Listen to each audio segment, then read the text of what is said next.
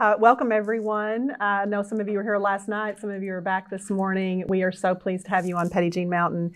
And John, what a pleasure to welcome you to the Winthrop Rockefeller Institute. You have been here as our guest many times, but today is very special because we have the privilege of sharing your life's work, really, about Winthrop Rockefeller and his history and legacy and the magnificent work that you did in this book, which everyone has a copy of today, from New Yorker to Arkansawyer.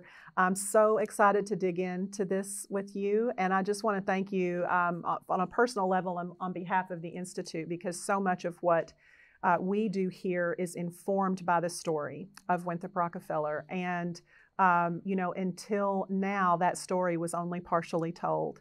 And thanks to you, you have really made whole his history, both in New York and in Arkansas. So I really appreciate this, and I'm looking forward to discussing it. I want to start off by just asking you to talk a little bit about what caused you to want to comb through tens of thousands of archival documents to begin researching Winthrop Rockefeller and to write this book. Yeah. Well, thank you, Janet, for having me here today, and congratulations to you as well on becoming CEO. And thanks to everyone for being here on this Saturday morning, sunny Saturday morning on top of Petit Jean. It's fantastic to be here and to be talking about Winthrop Rockefeller in this very special place. I know the Winthrop Rockefeller Institute is particularly interested in Winthrop's history and legacy, so it's a wonderful place to be talking about the book, and completely appropriate place to be doing it. I have been working on Arkansas history for many, many years now. A lot of my work was on the history of the civil rights movement, has been on the history of the civil rights movement in the state. Of course, Arkansas is still known around the world as one of the major sites of the civil rights movement from 1957, the Little Rock School Crisis. I always tell my students that people outside of Arkansas know about three things about Arkansas if they know anything about the place, and that is the 57 school crisis, Bill Clinton, and Walmart. Now, those are the kind of Arkansas's holy trinity for the rest of the world. And so that kind of interested me at first, and it was through my research on the history of the civil rights movement, really, that I came across Winthrop Rockefeller and thought he was a very intriguing figure in American history, not just Arkansas history, but American history. As somebody who came from such a wealthy and powerful family and just up sticks in the mid-1950s and came to Arkansas, a Morrilton on Petit Jean Mountain, and set up a new life here. It seems such a fascinating and compelling story, and the impact that he had on the state and the state politics that when I had the opportunity to pursue that research, I did it with gusto, and I've been doing it for 12, 13 years now, and this is the culmination of that research. Yeah. We're so glad. I've shared with you before that my predecessor and I went to see Hamilton, the production of Hamilton on Broadway a few years ago, and for those of you who have seen it, it's really all about telling a full story of someone. And after we saw the production, we said, oh, we're waiting on John's book. We want John's book so that we can get the full story of Winthrop. So let's talk a little bit about, just Winthrop's early life. And we know he was born into the Rockefeller family. We've heard a lot about, his brothers and the philanthropy, but tell us a little bit about just sort of the personal family dynamics and his early years, and maybe what interested you most. Yeah, I mean, Winthrop grew up in a very different kind of environment to the one he ended up living in here on top of the mountain. He grew up in one of the most powerful families in the United States. He was born May 1st, 1912, born on West 54th Street in New York. And the place now where he was born is part of the Museum of Modern Art at MoMA, which his mother was integral to founding. And the family donated the land there to MoMA. So you can't actually see his birthplace anymore, but it is there still on that land, kind of as a spiritual kind of foundation there. And he grew up in one of the largest private residences in Manhattan, attended school at Lincoln School, which was part of the kind of laboratory school associated with Columbia University, and a very experimental school, and really thrived doing the practical work that the school did. The school was based on the ideas of John Dewey, and the idea was that they would replace many of the elements of classical education with more hands-on practical work, and Winthrop really kind of flourished in doing that. And, you know, one of the things I write about in the book is that one of the projects he did at Lincoln was going to farms, went to farms in the New York area and, you know, talked about farm work. And one of his 7th grade projects was to explain how silos worked. And now we can see the silos here, you know, as part of the legacy, ongoing legacy of the Rockefeller family here. So it's, that was kind of influential. Then he went to Loomis Institute in Connecticut as a prep school, and didn't flourish as well there. The practical side of things was always where Winthrop's strengths were. He didn't flourish academically for good reasons. Part of it was to do with his dyslexia, which I talk about in the book, which hasn't been discussed a huge amount in the past. But he struggled academically. He did get into Yale, but didn't flourish there at all, and eventually resigned to go work, appropriately enough, in the Texas oil fields. So that was kind of his sort of practical view of the world, and he went to do an apprenticeship working from the ground floor upwards and working his way through every phase of the industry, from a general labor roustabout working in the oil fields of Texas up to junior executive level. Then worked for Saucony Vacuum Oil Company, which was the kind of derivative of the New York derivative of the Standard Oil Company, which his grandfather had founded, and which was the world's first multinational industry, and, you know, kind of still dominates the oil industry today. Many of the big players in the oil industry today, like ExxonMobil, are derivatives of the Standard Oil Corporation, which of course was broken up in 1911 under Teddy Roosevelt's trust-busting efforts, but you know, remained a kind of influential force in the oil industry throughout the 20th century. Just leading up to the Second World War, Winthrop toured Europe, and just as the Second World War was breaking out in Europe, he went to the Middle East and toured Europe, and, you know, had audiences with the King of Romania and the Prime Minister of Hungary, and kind of got a first-hand insight into what was going on in Europe through the leaders there, and came back determined to join the military and enroll and help America's preparedness for the Second World War, and enlisted in the military in January 1941, a full 12 months before America entered the war with Pearl Harbor. So yeah, it was a fascinating early life with lots of twists and turns, and took many paths and roads that many others of his brothers in the Rockefeller family didn't. Yeah. I wanted to talk about Loomis a little bit, because I think that one of the stories that, you know, we often hear in Arkansas is sort of how Winthrop broke the family sort of tradition. He broke the mold and pursued a different path for himself. And it's very clear when you read this book that began to happen at an early age. And it showed up at Loomis, and there's a piece on, I think, page 41 here. Was it William Batchelder? Is that the Loomis headmaster? Yeah. And he was in correspondence with Winthrop's father, because the family really wanted him to excel academically and felt that, you know, this was part of the path that they had laid out for him. But the headmaster was in correspondence almost regularly with John Jr., right, to talk about what he saw as Winthrop's gifts, which were not academic. And that you write on page 41 that he recommended to Jr. that Winthrop should spend the first half of the year in travel or work, perhaps in your office or on one of your projects, to gain practical experience. He said he thought that it was elsewhere that Winthrop could best deploy his extraordinary gifts. So can you talk a little bit about what those extraordinary gifts were in that early time that they saw at Loomis? Yeah, and you know, Winthrop did not excel as a scholar at school, and he understood that himself, and later, you know, fully admitted that and acknowledged that. But he did have this kind of practical sense about him, and at Loomis, he was the kind of life and soul of the school. And he did all kinds of things. He helped, you know, he set up his own barbershop at one point. He helped to fund tennis courts. He helped to fund the kind of dance at the end of school year.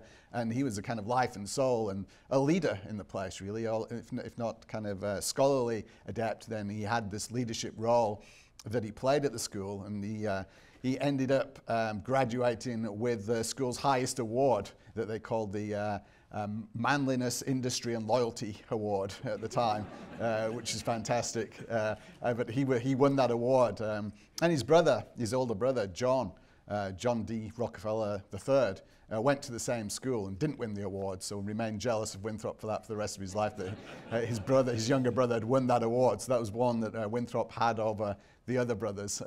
So yeah, he thrived in those kind of practical, hands-on kind of experiences, and that was really a characteristic throughout his life. You know, that a lot of his brothers, you know, and he was one of 5 brothers. He had 5 brothers and 1 sister, and they all went on to stellar careers, but they were, you know, kind of desk people, pulling the strings behind the scenes. And Winthrop always wanted to be up front on the ground floor, you know, doing work with his hands and kind of in a very practical way. So he was very different from the rest of the brothers in that sense, and that set him off on a trajectory for very different sorts of experiences that his brothers would largely have never really thought of doing. I was interested to read about the tennis courts. So he set up an endowment, right? He organized very early when he was at Loomis an endowment fund and raised money for the school. And I don't think that was his first foray into philanthropy, but certainly an indication that he had a heart for it. You want to talk a little bit about how his parents and his family encouraged that philanthropic part of him? Yeah, you know, from a very early age, Winthrop grew up in this philanthropic family, and John D. Rockefeller Sr., or Senior as they call him in the family, was kind of the architect of modern day philanthropy. He was known in the first part of his life as a so-called one of the robber barons of the Gilded Age, and, you know, founded this huge fortune with Standard Oil, and it was finally broken up in 1911, just a year before Winthrop was born. And Winthrop grew up in the kind of second half of his grandfather's life, in which he became a philanthropist and gave away a huge amount of his wealth that he'd accumulated. And his father kind of took on the mantle, John D. Rockefeller Jr., as they called him in the family, and he took on the mantle for the philanthropy. He was more adept at that than the business side of things, and Junior was very much into the kind of growing the philanthropic side of the family's interests, and encouraged the boys, the so-called brothers generation of the family. And there was a sister who was the eldest of them, Babs, who kind of, with the gender roles at the time, kind of got sidelined very early on. And we think about the Rockefellers being the 5 brothers, but she deserves acknowledgement and mention as well. But among the 5 brothers, you know, they were encouraged from a very early age to be entrepreneurs. They raised rabbits for the Rockefeller Medical Institute, and they did all kinds of other things, tended their own plots in the garden, you know, were encouraged to kind of take responsibility for themselves, learn to sail.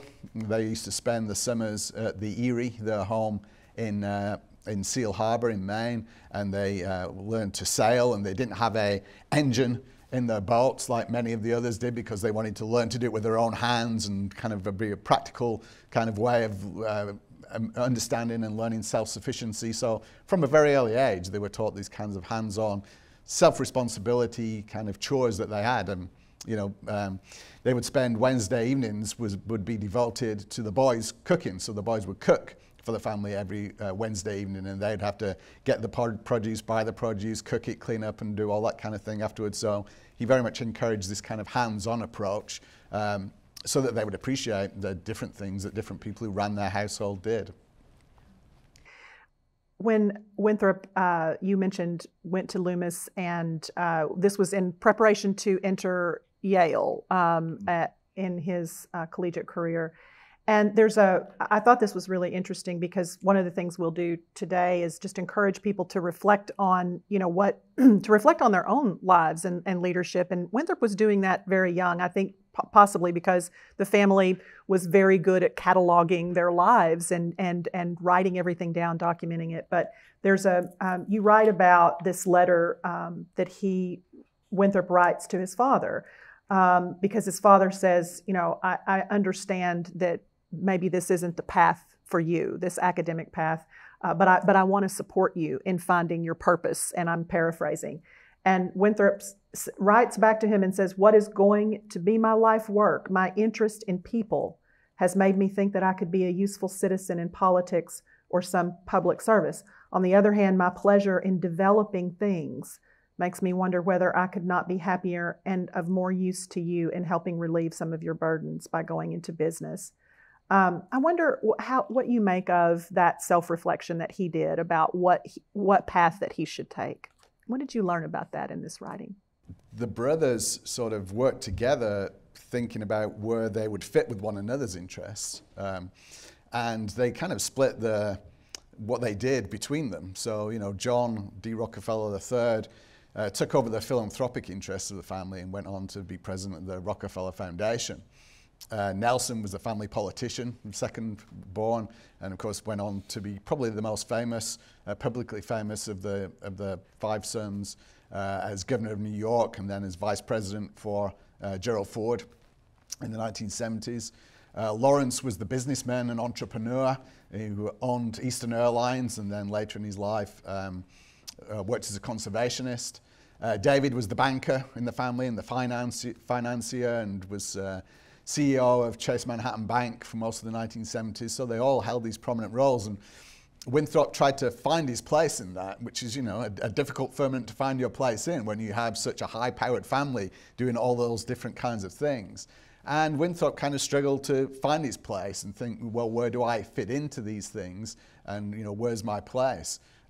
Interestingly, one of the things that he was doing after the Second World War, and one of the places that he found his niche was in race relations and working with the National Urban League. And, he told the newspapers after the Second World War that he was the family's representative in terms of dealing as a spokesman for issues of race relations and the family's interest in that sector. So that's kind of fascinating that he saw himself in that way before he moved to Arkansas. And his move to Arkansas kind of changed things a little bit, and with a new kind of place, he had a new kinds of sets of priorities, but his interest in race relations continued through, and we know a lot about what he did in Arkansas, and we know, that, for example, that one of the defining moments of Rockefeller's term in office as governor was just after Martin Luther King's assassination, where Rockefeller was the only Southern governor to prominently participate in a memorial service to Martin Luther King just several days after his assassination on the steps of the state capitol. But as the book talks about, that was kind of part of a lifelong commitment to race relations and working in the area of civil rights and doing all those kinds of things. So, there's all kinds of fascinating continuities, I think. And one of the things the book does help us with, I think, is tie those things that we know about his Arkansas life and see those threads that came through, in the very early years and connect the two and show how those themes kind of were part of his whole life story, not just what he did in Arkansas. Yeah. That's actually a great segue to what I wanted to ask you about next, because you mentioned and touched on Winthrop entering work in the oil fields. And, this was a very extensive sort of apprenticeship, I think you could say, for him, learning all facets of the business. But it's where he really distinguished himself, another place, from the rest of his family.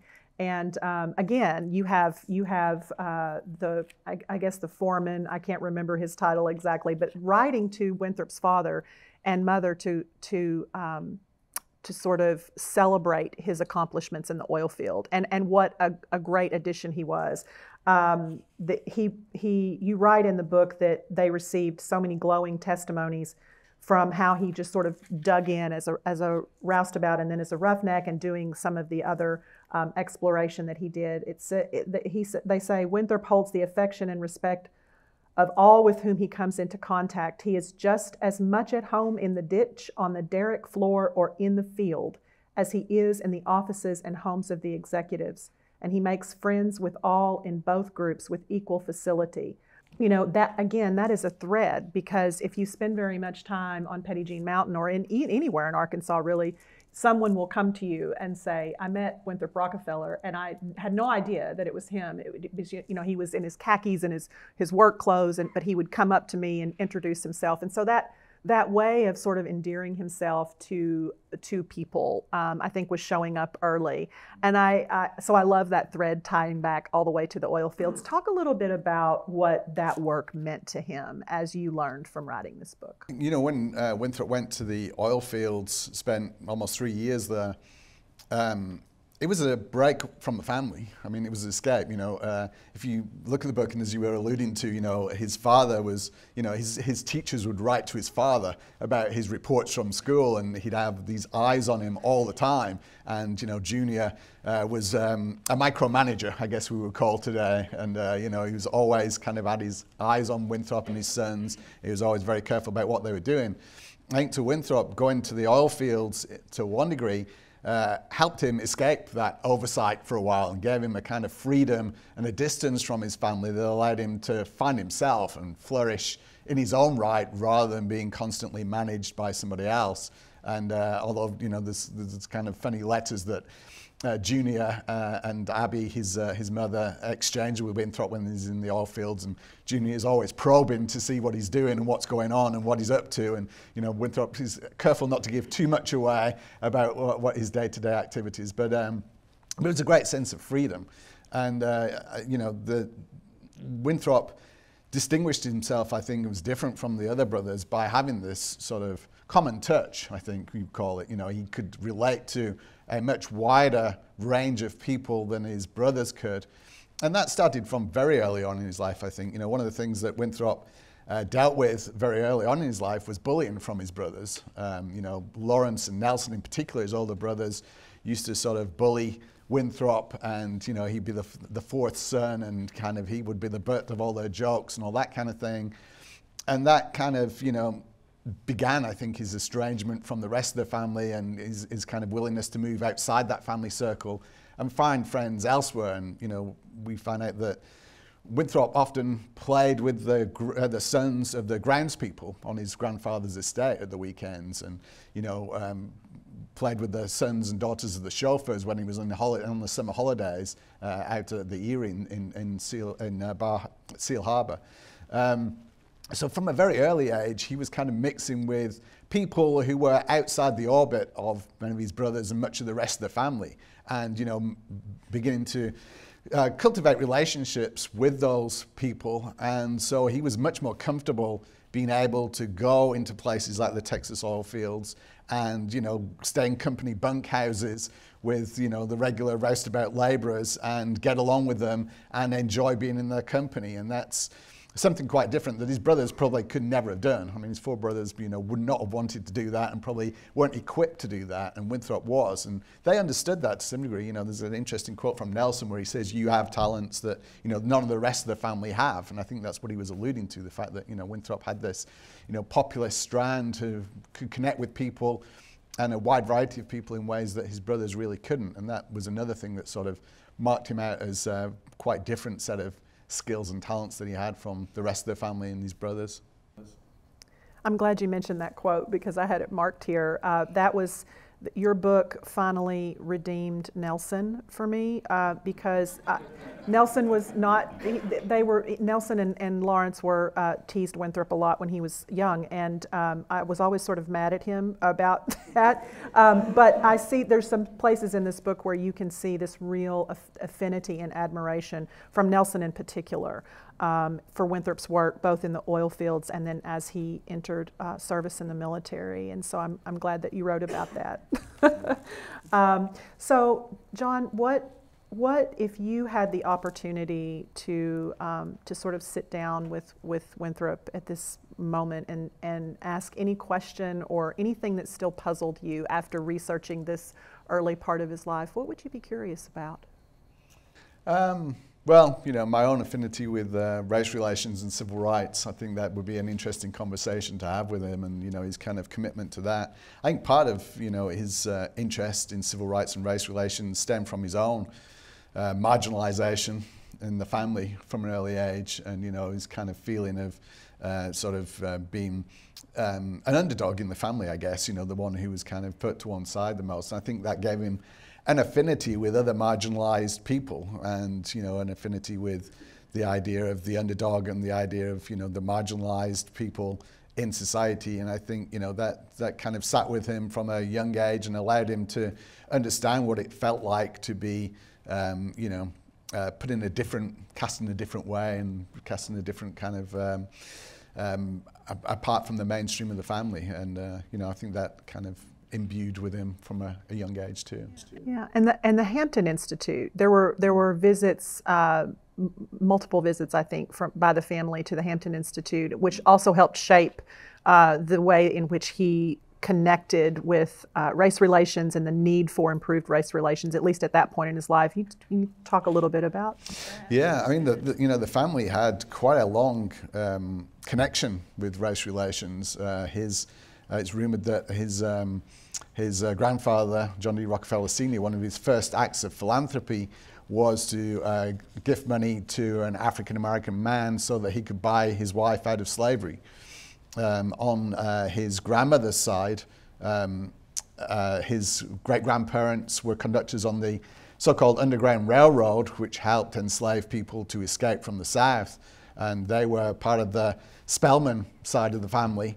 And of course, today, the Spelman University in Atlanta is one of the leading African-American HBCU institutions for black women in the arts and humanities. And, Winthrop Rockefeller's grandmother's name is given to this landmark black institution that still exists today. And the Rockefeller Family Foundation gave a lot of money to construct African-American schools in the South. Junior was heavily involved with HBCUs, the United Negro College Fund, and played an instrumental role in helping to set up and fund that. So the family itself had quite a strong sort of commitment to race relations, and there were, Northern Baptists and strong abolitionists during the lead up to the Civil War. So there's quite a long family tradition that Winthrop's interest in race relations built upon, and kind of, was already instilled in him through the various family connections from quite an early age. Thank you, John. We have covered sort of the first roughly half of the book in terms of Winthrop's trajectory, and I think we're going to pause here, right, for questions. Is that? Well, one of the things